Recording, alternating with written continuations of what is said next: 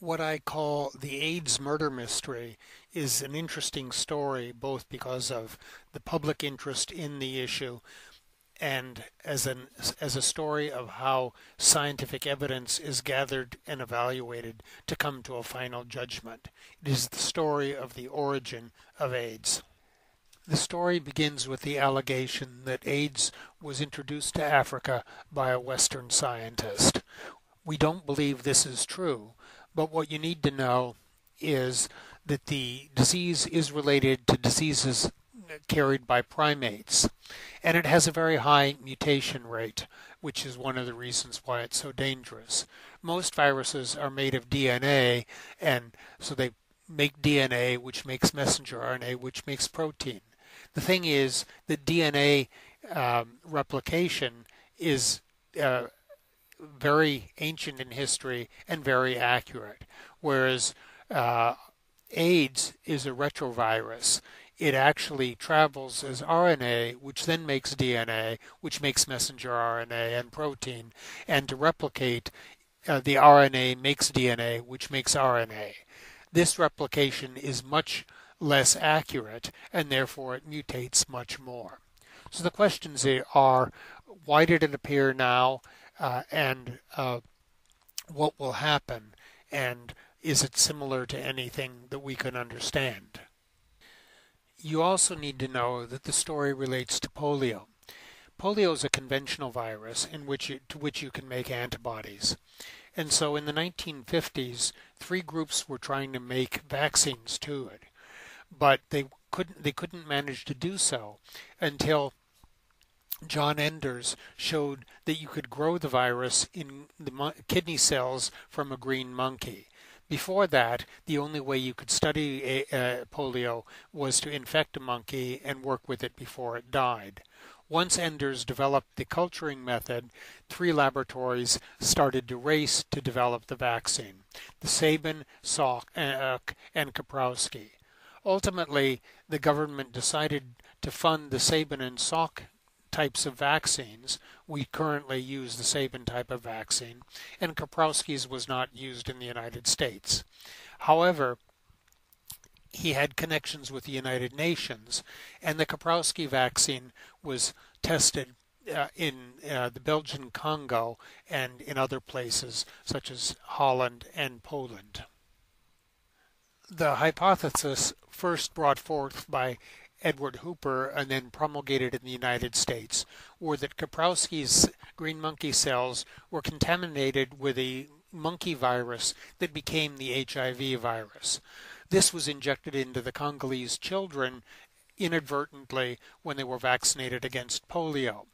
AIDS developed, but the Congo broke into civil war at that point, and communications were considerably disrupted.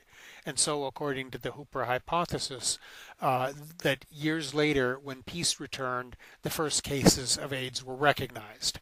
And the argument would then be that that AIDS was created by an inadvertent carrying of the virus with the polio virus. This is a very disconcerting conclusion, and we have to ask, how could you test the idea and verify whether or not it is true? So that's where we look at the mechanisms for scientific investigation. Science is all about hypotheses, which are predictions of mechanisms that can explain certain phenomena. So one way to address a hypothesis is to come up with an alternative hypothesis and test the two against the evidence. In this case, the alternative hypothesis is that AIDS could have jumped from humans many times, but communications prevented it. In this case, we know that humans in Africa interact with monkeys quite a bit, either keeping them as pets or eating them. And the argument is that occasionally AIDS jumped from apes to humans, but these people got sick in villages, were quickly shunned, and died without continuing it. After the colonial era, roads were built, and the men went into the cities to find work. What we do know that happens is that when men go into cities to find work and then return to their villages, they frequently pick up sexually transmitted diseases and return them to the villages. And you now create a reservoir large enough to establish and sustain the infection. And so the disease got started in Western Africa and then was carried by American tourists from Western Africa to Haiti and then back to the United States. Now that you have two hypotheses, you have a means of looking for evidence to analyze those two hypotheses. The first point was that the green monkey virus didn't really look like the human AIDS virus, and so there was always a bit of a question about that.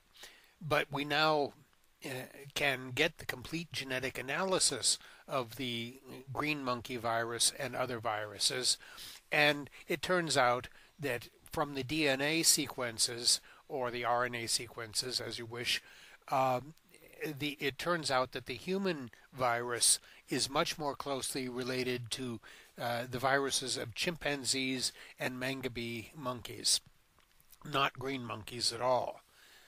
We would interpret this finding to say that the virus came from chimpanzees and mangabeys, which were not the source of the polio virus vaccine, which again was cultured in the kidney cells of green monkeys. There were also lots of other reasons to doubt the original argument, which includes that there were an awful lot of assumptions in the argument, and the more assumptions you make, the less probable it becomes.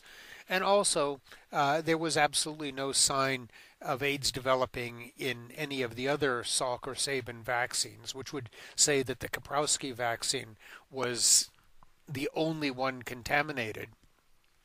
And plus the idea that AIDS would not have been noticed even during Civil War seemed to be a bit far-fetched. Therefore, the alternative hypothesis has to be considered. Relationships of DNA sequences can be diagrammed in many ways. In this diagram, the central branch point is the origin of the putative ancestor of all the human and ape virus forms. The red group on the left includes the family that includes the chimpanzee virus and the most common of the human HIV viruses. And so one can see that it is closely related to the chimpanzee group rather than the green monkey. The green monkey virus is indicated in the blue group to the right, but the HIV 2, the human virus 2, is closely related to the mangabey group seen in the lower graph. So the relationships indicate that the viruses are much more closely related to the mangabey and to the chimpanzee viruses than to the green monkey virus.